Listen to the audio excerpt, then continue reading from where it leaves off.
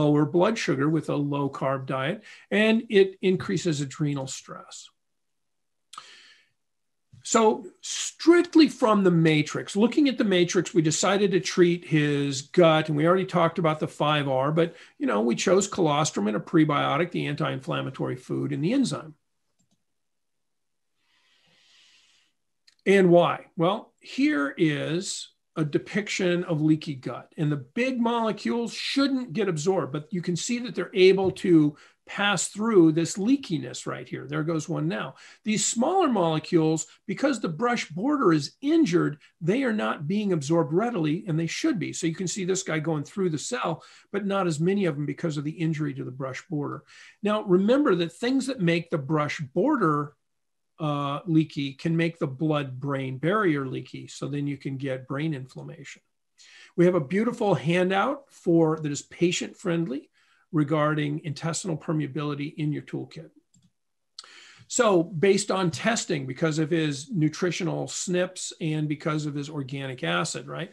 High potency multivitamin, multimineral with phytonutrients, extra support with activated B vitamins, extra phytonutrients, increases in omega-3 fatty acids, support detox of mercury, and then mast cell stability with things like quercetin.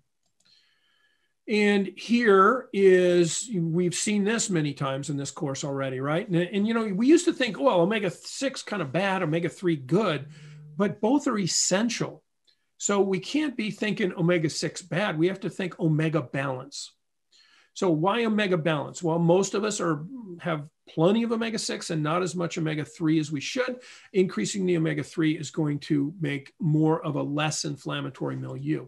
And then Bob talked extensively, and I think Helen talked extensively, and Kara, for that matter, talked extensively. So you had a lot of talk about this arachidonic acid cascade. I'm not going to belabor it anymore, but I just want to call your attention to this and another reason for increasing omega-3s.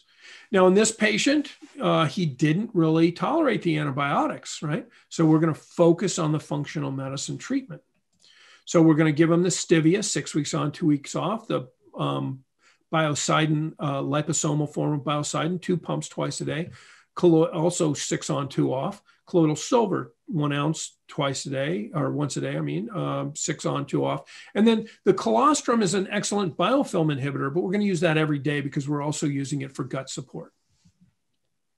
And remember, we talked about biofilms, and they're not bad. They're just a way bacteria grow, but we need to make them porous so that our antimicrobials can get in and our immune system can get in.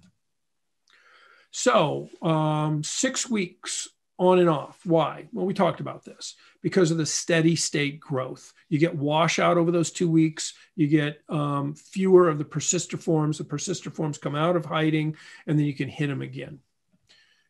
This was really kind of first sort of accidentally discovered by Dr. Barascano. And if you read his materials on Lyme, you'll see that. Remember that the antimicrobials are just the tip of the iceberg, and it's really functional medicine that's doing the lion's share. So it really needs to be about educate, educate, educate. So here we are 3 months down the line. He started out as my usual patient at a 3 out of 10. He's now a 3 or 4. So not really improved, right?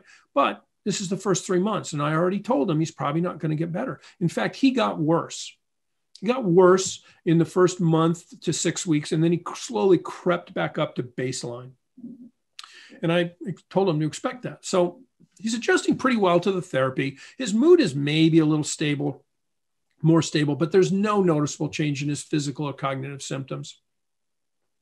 And we're going to start to reintroduce foods, still low carb, but we're going to liberalize the Renew diet a little bit.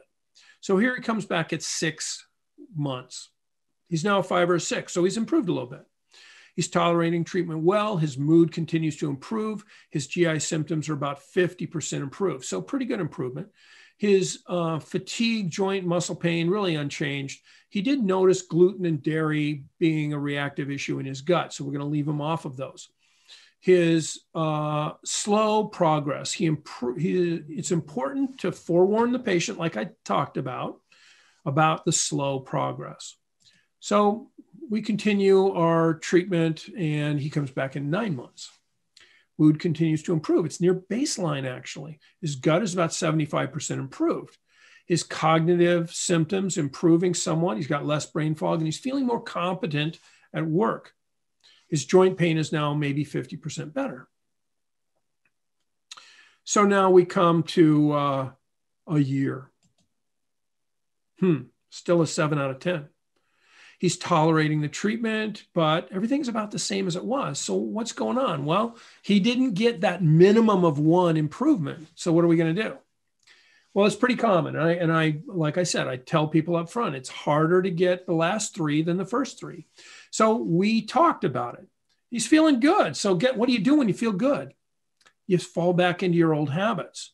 He's staying up later to get work done that he feels like he's been falling behind on. He's not sleeping as much. His stress management has fallen off. His diet has fallen off. He's back to eating on the run and, not taking his special food to his lunch meetings. And he's just forgotten to take a whole bunch of his supplements because he feels okay. He doesn't feel great, but he feels better than he has in a long time. So what do we do? Well, I reinforced the idea of giving himself an opportunity for an 8-hour sleep. I explained to him that he has stalled and to remember the book he read. I reinforced the need for his stress management, and I reinforce and remind him about how fight or flight shunts blood away from your gut and all the negative things that happen then. And I reinforced the need for his supplements. And to do that, I actually pulled out his organic acid test and his genetic test, his SNPs. And I showed him that he has a unique need for these things, right? So he's in agreement with that. And he comes back at 15 months. He's now an 8 or a 9. He's tolerating his treatment. His mood is near baseline. His GI symptoms are nearly resolved. His cognitive and stuff, his brain is about 90% improved. He's near normal at work and maybe even better than, prior to Lyme. And his joints are essentially well. So we repeat some labs. We've repeated a bunch of labs in the interim, but just for brevity of this case, I'll show you these. So his CD57 is 120. It was less than 20, right? His C4A is 1,050. It was 35,000. So these have normalized very nicely. So we decide, as we used to talk about in the ICU, when we're gonna extubate somebody, right? A trial of life. We gave him a trial of life. We took him off his antimicrobials. So what was this, 15 months or something? I've forgotten. That's a long time to be on these antimicrobial herbs, right? But as the MyLyme data shows, longer courses of antimicrobials work better. So he's not on antibiotics, but he is on these antimicrobials. So we stop him. We continue his low carbish because he's introduced. You notice that he snuck in and tried to introduce some gluten and found out that it was bad for him. But low carbish, renewish diet with reintroductions is tolerated, but still emphasizing low carb. Anti-inflammatory medical food, and so on. So, really discontinued a lot of stuff. So then I have him come back a few times, but here's the 24-month follow-up. He's still a 9+. He's 8 months off of Lyme treatment. He's feeling pretty darn good. He feels better than his pre-Lyme treatment. And his wife comes in at this visit and says, this is a new man. This is a new dad. This is a new husband. Most patients who get the flu, get Lyme, think they had the summer flu and just get over it. Some of them go to the doc and for no obvious evidence-based medicine, they're given antibiotics and fixes it. Then there's the ones who get a little sicker. They're fortunate to get a positive Western blot. They get treated for 14 to 30 days and they get over it. And then there are patients. There are patients. And our patients have antecedents. There's something different about them. There's something predisposing them to the susceptibility to getting sick. And it's often detox, immune dysregulation, heavy metal burden, infectious agents, stealth pathology, all of that business. And remember that our genes are not our destiny, but our genes are washed over by our environment. And that can alter function into an alarm state that can result in chronic inflammation. And don't forget, we talked about this yesterday, the infectious disease conundrum and all of these ways in which microbes can evade antibiotics and our immune system. And remember that unless there's a compelling reason to do otherwise, we start in the gut. And why do we do that? We do that because the gut is really the seat of the immune system. And then don't forget rebalance, because if you don't focus on rebalance, you're just destined to recirculate and get into the same problem you started with, because it is really your lifestyle that causes these issues. And then reduce the total toxic load. And we talked about that. And don't forget that various triggers and antecedents can cause these feed-forward amplification loops, which causes the problem to get larger and the body's ability to resolve it to get smaller. So we have these amplification loops. And don't get lulled into the idea that wellness is a stable position. Wellness lives on this peak, and it's easy to slide down this way into increased pathogen dominance, or over here into increased immune dominance. And there are likely wormholes that go through, because the immune system is not one thing. The immune system is many things, and ideally it works in concert. Or convert, as that says. It should say concert. But occasionally it works at odds. And you can have TH1 and TH2 and TH17 and THreg and TH, etc., all working at the same time in different locations, because the immune system is local, it's regional, it's systemic, and it's all at the same time. And don't forget that antecedents can modulate in multiple areas to wreak havoc. And that patients with Lyme disease appear to have multi-system symptoms with unclear origin, but it's often inflammatory in nature. And as I said, this is an example of using the functional medicine model to treat a chronic infection. It happened to be Lyme, but the same ideas apply. And our patients often have uniquenesses. They have ATMs, but our ATMs are not our destiny. And infection agents often can modify the local, regional, and systemic immune response and display stealth pathology and remain in the body for weeks, months, and years. So again, it's the entire functional medicine model that takes us where we want to go. And never fear moving forward slowly. Fear only standing still. And I want to thank you for the opportunity to speak today.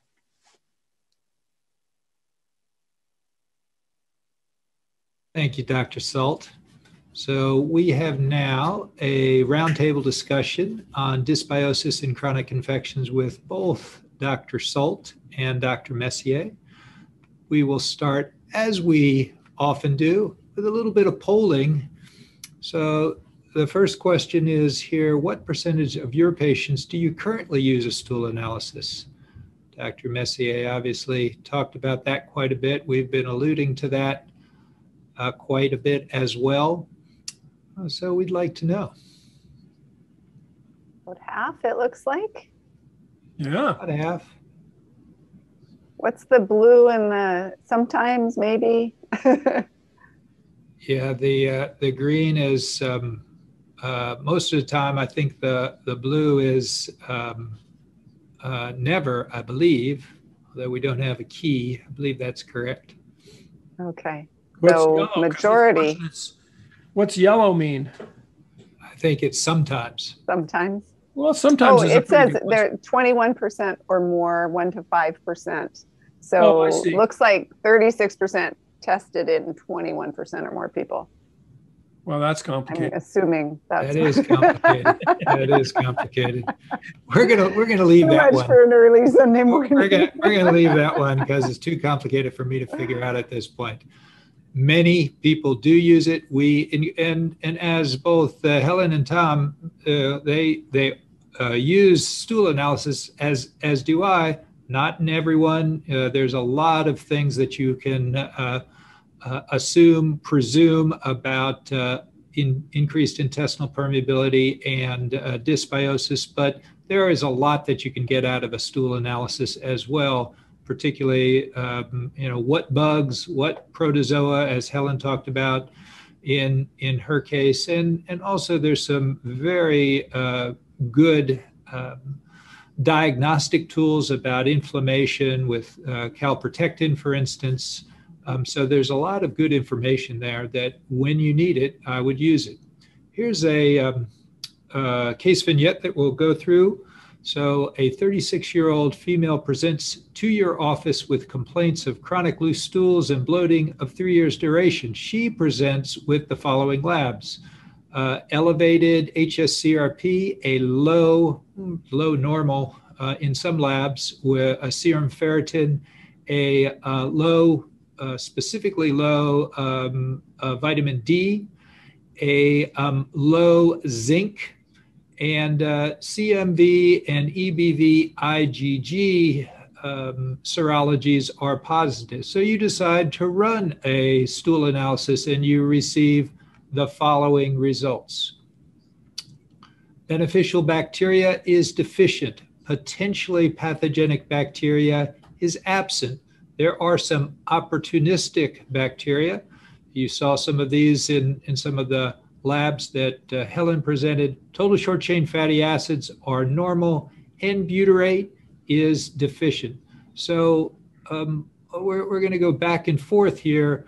What treatment approaches would you start with, Helen? Why don't you answer that question? Yeah, absolutely. I would almost reverse those questions and start with what other information would I want to know. But, in terms of history, so diet history, travel history, birth, was she C-section, just kind of get that breastfed. Did she take antibiotics, family history? So really all of that. Did she have a bad case of mono? What were the levels of those antibodies? So lots more to kind of fill in that I would want to know. But based on that presentation, if we want to start there, definitely looks like she's getting malabsorption. She has symptoms that are pretty consistent with potential SIBO as well, small intestinal bacterial overgrowth. So, if we want to jump into the treatment, so definitely we'll get all of that other information. I'd really have a strong suspicion for SIBO, maybe potentially do a breath test as well.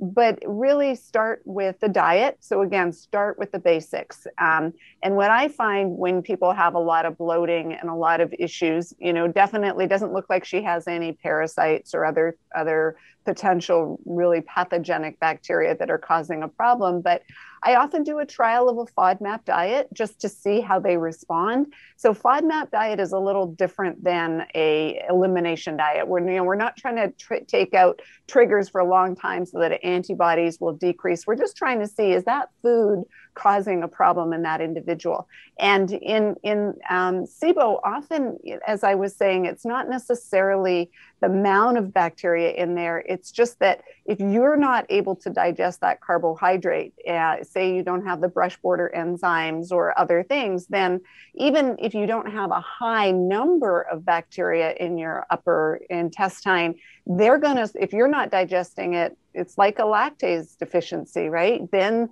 the bacteria are going to start digesting that lactose, and that's going to cause bloating because that sensitive upper intestine is, it's very sensitive. It's not meant to handle that kind of bacterial fermentation that's happening there.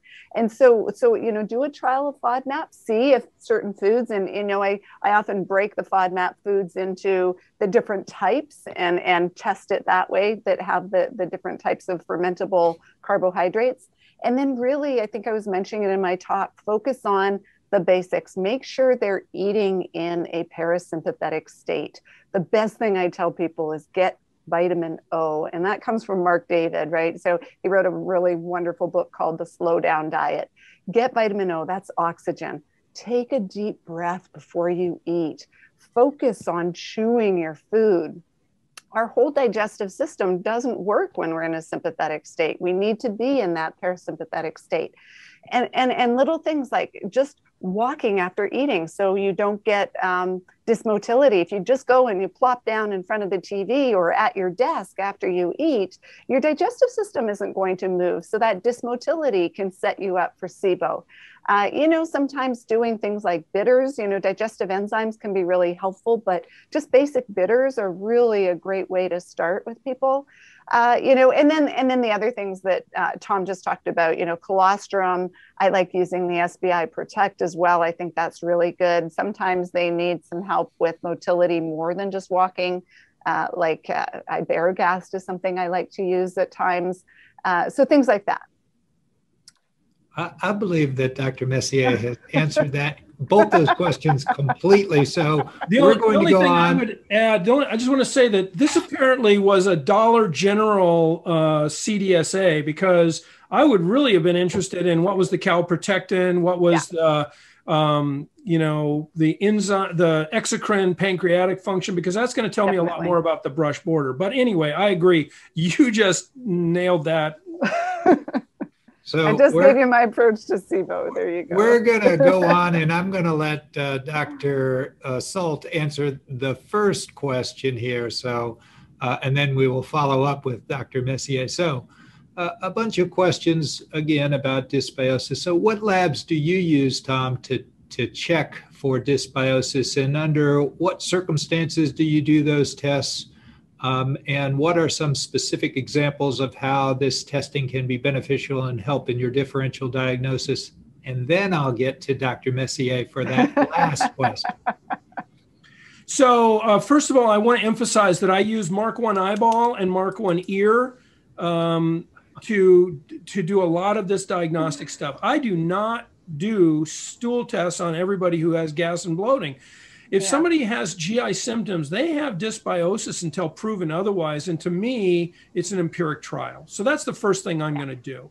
An empiric trial is going to be, some kind of diet. It's going to be a FODMAP diet, an elimination diet, a renew diet, something that we decide on. And it's going to be some, serum-derived bovine immune globulins, some egg hyperimmune globulins, or colostrum, depending on sensitivities and yada, yada, yada.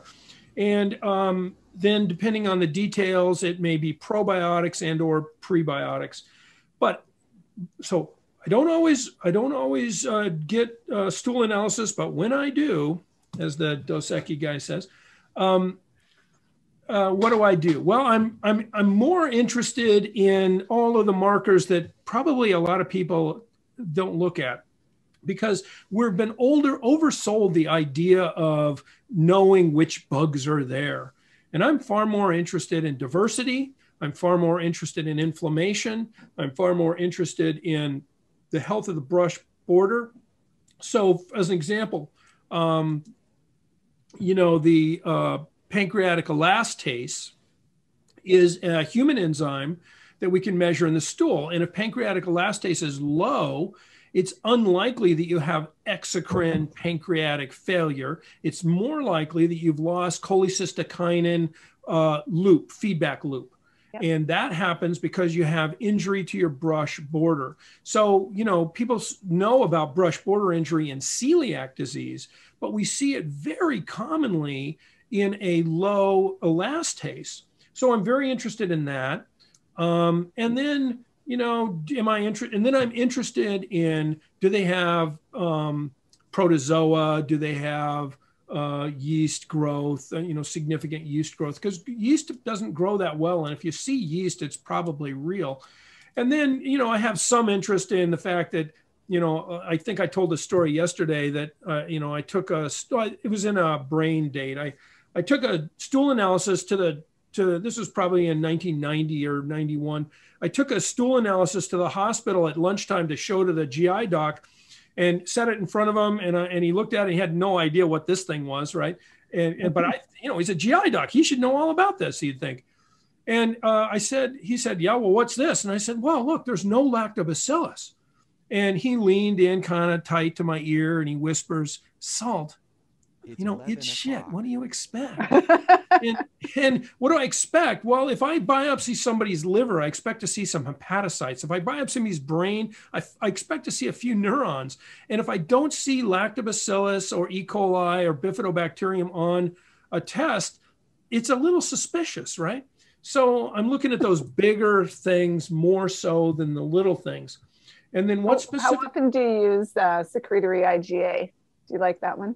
So it happens to be on the test that I order. I order a test that has calprotectin, secretory IgA, and yeah, I like it. It's good. Yeah. It's just not as stable. So, I think it can be falsely low because it can break down if it's transported, slowly. Mm-hmm.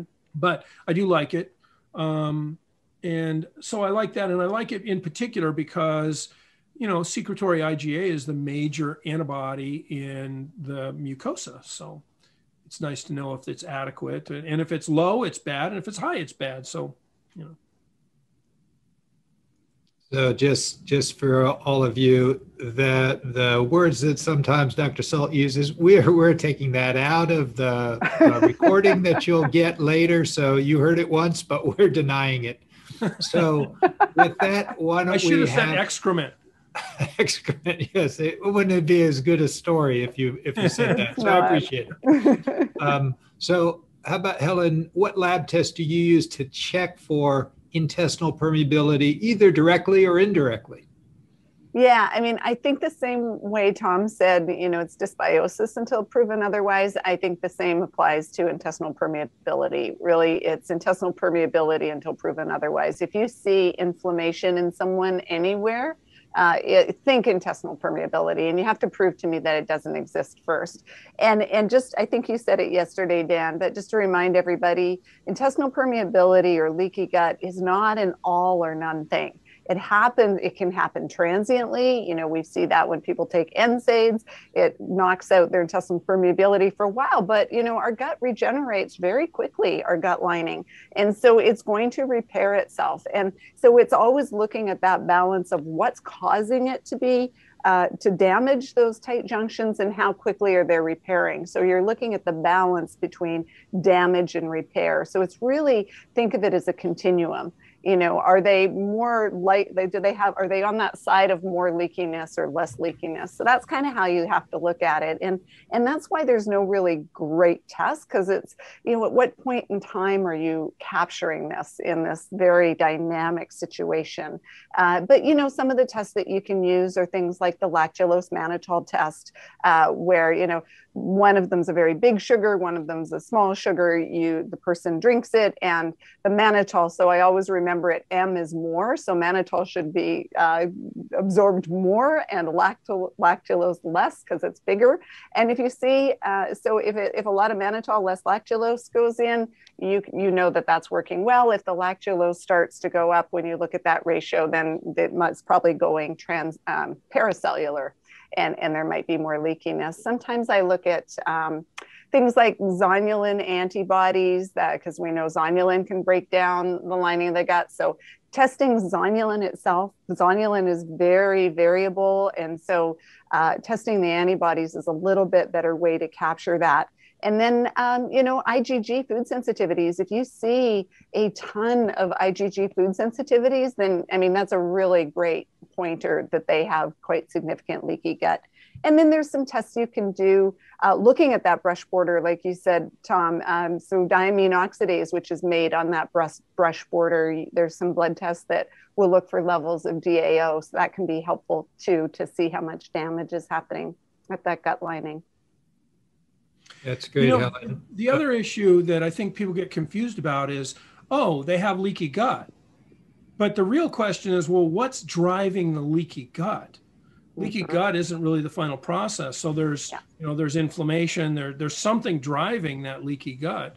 And it goes back to that rebalance step. If you don't think about what's driving the leaky gut, you're going to give them a whole bunch of stuff. They're going to feel better. And when they stop all the stuff, they're not going to feel good anymore. We don't want people that are stuff dependent. We want people who can thrive on a normal diet and lifestyle. That's a really good point. I think the same thing applies to SIBO as well, right? We always talk about SIBO treatment failure, leaky gut treatment failure, because you're right, if you don't address why it happened in the first place, we might, and that's the whole idea of root cause medicine. Where do you actually stop at that root? Is the leaky gut the root cause? Or, what else? Is it the stress in their lifestyle that's the root cause? Or is it, so you can keep going down, and you really have to, and it's the whole thing. You can't lose sight of the big picture.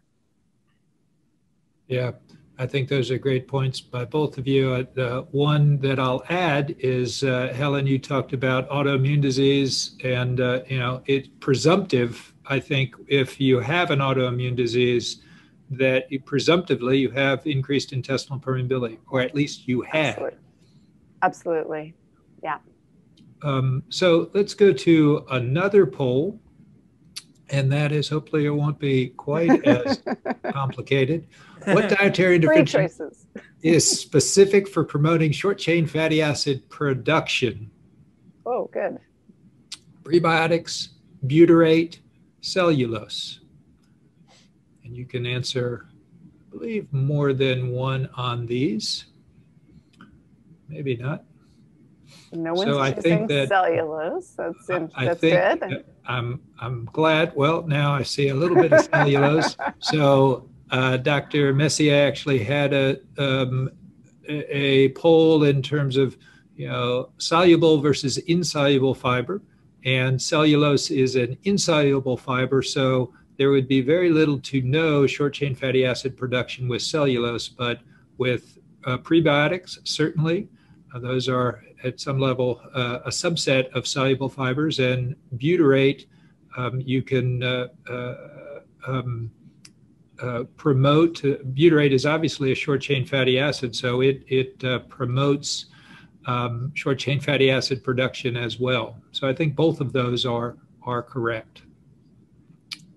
So we'll have, for this one, let's just have, Helen, why don't you just answer these two questions first, see if Tom maybe has anything to add, but I think you're going to be fairly complete knowing you. What specific dietary and or supplemental interventions do you use to improve dysbiosis and increase microbial diversity? And what are your recommendations for prebiotics and fiber, especially those on a low fiber diet? Yeah. So, I think, Tom, you just went over some great ones.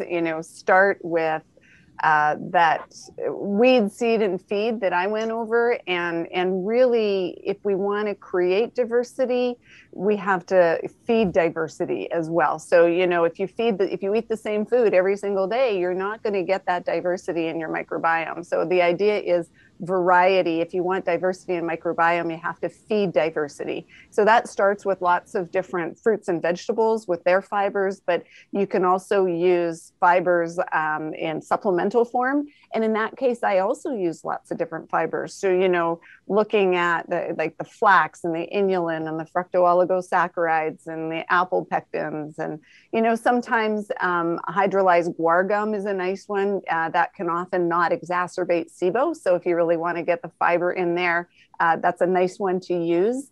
And so really, diversity is the key to, social order and also microbiome order. It's really, really, I think, critical. And so that's what I would start with to increase that diversity. And again, often when you do that, when you increase that diversity, you don't have to kill the bad guys necessarily, right? If you allow those good guys to grow and feed them, you're going to get that diversity, and they'll outcompete the bad guys, and you don't have to go in there and kill things. And then I mentioned it in my talk as well, but fasting is really important for increasing microbial diversity. And I think people forget about this because we have different kinds of organisms. So we have those organisms that thrive in a calorie-rich environment. And, when you're eating, and you eat all the fibers, they're going to really grow. But the guys that don't thrive in that calorie-rich environment, they're going to be static and stay in a little bit of stasis during that time. And then when you fast, the opposite happens. So now you've got those organisms like Akkermansia, Muciniphila, which is really important organism. We know for diabetes, there's a probiotic of Akkermansia that actually has been shown to treat diabetes. So that actually lives off the mucus lining. And when there's no other food source available, the other bacteria kind of sit back and allows these mucus feeders and the guys that grow in that calorie poor environment to grow. So that's what increases the overall diversity of the microbiome. So fasting is important, you know, the mitophagy, autophagy, all of those things, but really important for microbial diversity as well. And, you know, our microbes have a circadian rhythm. That's something we don't, you know, and they can direct our circadian rhythm too. So it's important to work in conjunction with that. I think I answered, the low fiber ones. Yeah, you mentioned the paleo keto. I think if you do a keto paleo diet right, you still should get lots of fiber in your diet. You know, I worry. I did a study on people on a ketogenic diet where we actually measured their microbiome every single day. We put them on a very solid ketogenic diet without a lot of, you know, low carb vegetables. And their microbiome changed very quickly. First of all, they became very constipated, and we didn't get a daily sample for everybody, but we started to see a lot more inflammatory organisms. So I think for people that are doing a keto paleo style diet, you have to really ensure that you're not messing up your microbiome when you're doing that, and make sure fiber doesn't cause that's non-digestible carbs. They're not going, you know, they're not going to contribute to carb intake when you take fiber in the keto diet. So I think that's really important. If you're not getting it in your vegetables, then you should add it in as a supplement. I think that's very complete. And I just think that the comments you made about fasting and the microbiome, counterintuitive, but I think so important. So we're going to let Dr. Salt answer this question. Patients with Lyme disease have symptoms that can vary widely. Given that, when would you make the determination to test for Lyme? What is the best initial testing that you recommend? Well, so Lyme disease is weird, right? It's been called the great imitator. We used to have the great imitator was syphilis, and there were books that were, you know, very thick and heavy that were written about everything that syphilis could do. Well, syphilis is a spirochete just like Lyme is, and it turns out it has nearly every symptom under the sun, right? But the main issues are reasonable expectation of exposure. So that's number one. Number two is roving, moving joint and muscle pain, and then unrelenting progressive fatigue and these joint pains over time. So if you see that picture, you need to look for things that can cause that. And there aren't that many things that can cause the roving joint and muscle pain. So when I see that picture, that's when I really start to get my ears perk up about Lyme disease. You know, there are people who don't have those symptoms and end up having Lyme disease too. So I go back to that idea of reasonable expectation of exposure. And then what else? Well, somebody comes in and they have weird symptoms, and we work those weird symptoms up one side and down the other, and we can't find a reason for it. So, you know, they came in from their neurologist, and their neurologist told them they have atypical MS, and we look at their, you know, their MRIs of their brain and spine, and they don't really have much in the way of lesions compared to the symptomology, right? So, or they have, you know, just something strange about what's going on, and so you need to look harder, and that's when I'm going to look at Lyme. And in terms of the best test, well, define best is the hard part, but I'm gonna they probably, if they haven't already had a Western blot, they may have had the two-tier test that got stopped at the level of the EIA or IFA. And if that happened, I'm going to do the Western blot anyway, because it's going to be covered by most insurance. If it's not covered by insurance, it's so hard to know what is and what isn't covered by insurance these days, but I'm going to try to do something that's covered by insurance. But if I have a high index of suspicion, I'm probably going to use the Vibrant Laboratory tick-borne panel. They have two panels, 1.0 and 2.0. The only difference is the 2.0 goes deeper into imitators and the like. So, the 1.0 used to be the most comprehensive test on the market. Now the 2.0, they've outdone themselves. So I'm going to do one of those two tests.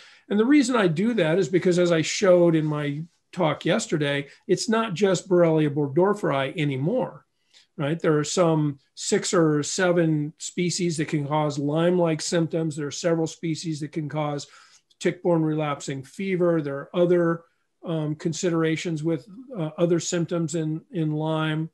And there are co-infections. And then there are things that aren't really tick-borne illness, but imitate it, like even pandas as an example, or various viral eruptions, the endogenous virus eruptions and so on. So that's the test I'm likely going to get. And I wonder if I answered the question. You did. You answered both of them. That was excellent.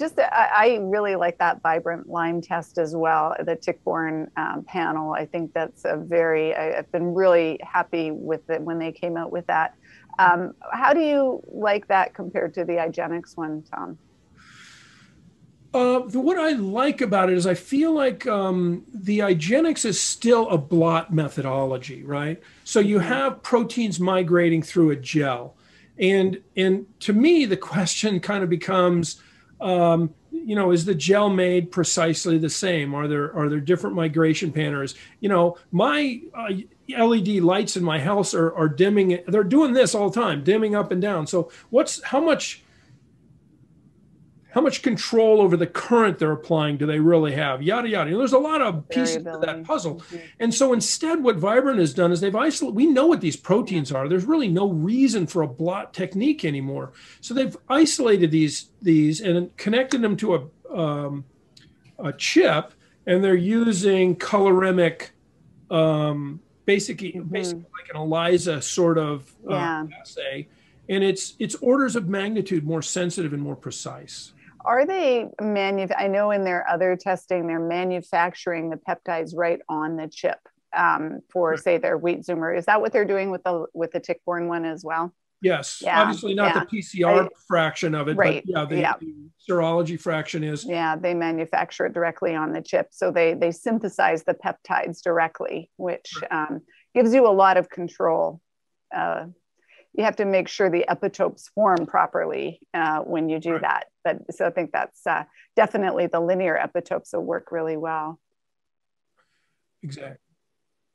So I was a bit too optimistic about how many questions we would get through, which is unlike me. I'm not a very optimistic person. So we're going to go through these, and we're just going to come to the end here. Which is, we do have our last break, this morning break, last time to visit exhibitors live at least, and both Dr. Fitzgerald and Dr. Roundtree will be in the IFM Resource Center. Same thing we did with Dr. Messier and Dr. Sult yesterday. They'll be answering specific questions on specific topics. We encourage you to come into that resource center. We will herd you to one or the other presentations or one or the other Q&A, whichever one you want to go into, obviously. And we will come back in 30 minutes for more case management discussions, a Q&A with all 4 of our educators, and a wrap-up. So thanks, Tom. Thanks, Helen. We'll see you all in 30 minutes. Awesome.